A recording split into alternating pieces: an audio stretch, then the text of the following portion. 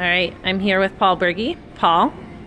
Hi. You've been working out at the Coliseum since it's opened. What do you think about how the gym has evolved and the vision that Christoph has kind of had for it and seen it unfold? I think it is perfect. I think it's great for the community. It is great for people who come up with seasonal homes. It's great for people of all ages. It saves a ton of time from driving to Traverse City every day, and there's truly something here for everybody, regardless if you want to lose weight, tone, build muscle, just work on cardio.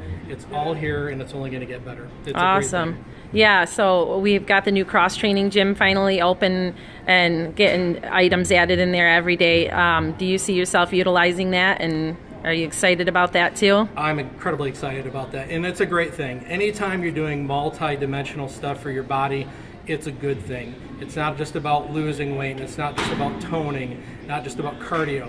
The better we take care of ourselves, the better our longevity is for our lives and for ourselves personally. And I will be in there doing a ton of stuff.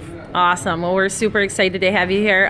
So one last thing, you travel all over the United States for your job. How cool is it to be able to come home and actually have a facility here in our little town of Kalkaska that you can come and utilize? It's great. One of the cool things about my job is I do get to go into a lot of large gyms, small gyms, basement style gyms, powerlifting gyms.